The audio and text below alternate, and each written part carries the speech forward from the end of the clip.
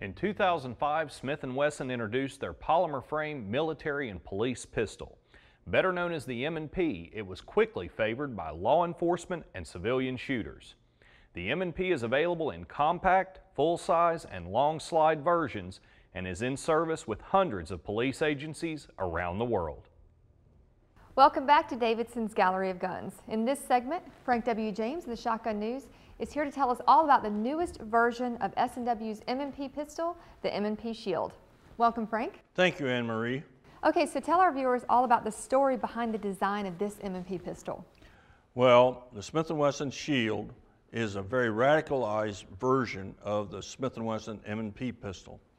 With so many states liberalizing their concealed carry permit systems and their laws, the individual now, the civilian individual, can carry a pistol for the protection of themselves and their family members. And that has created a big need for subcompact semi-autos. And the Smith & Wesson Shield perfectly fits that need. Now we know S&W designed this as a great concealed carry, but can you explain further to us what specifically makes it a great concealed carry? Well, first let me go into the specifics of the gun. And what I'm going to do is show the viewing audience that this gun is clear, it's safe. Thank you. You can see we have nothing, so we can handle it safely. This gun comes, it's 6.1 inches long and it's 4.6 inches high in terms of top to bottom. It weighs 19 ounces empty. It's a very straightforward and simple gun to operate. It's slim, all the controls are on the left side, and it's very easy to operate and very easy to present. This is an ideal gun for self-protection or concealed carry use. And now we shot the 9mm on the range, but unfortunately I didn't get to shoot the 40, and I'm pretty bummed about that. But can you tell us about the two versions? Okay, the gun comes in two models, and each model is representative of its caliber.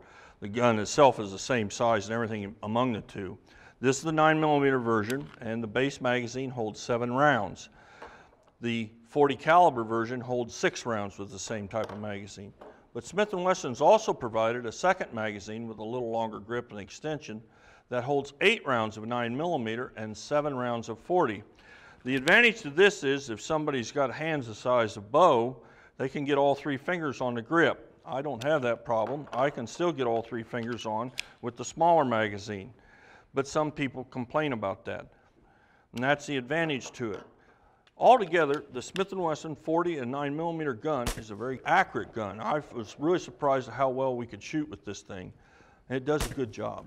Okay, and let's go through the features. Okay, this gun is a striker-fired design. Therefore, it is very simple to operate. You simply draw it, present it on target, and pull the trigger. The safety on the trigger is a folding trigger like we find with other Smith & Wesson designs.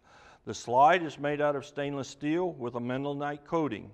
The sights are installed via dovetails. The front sight has a single white dot. The rear sight has 2 white dots on either side of the U-notch. The grips are very slim in profile. The magazine release is located at the junction where the trigger guard meets the frame.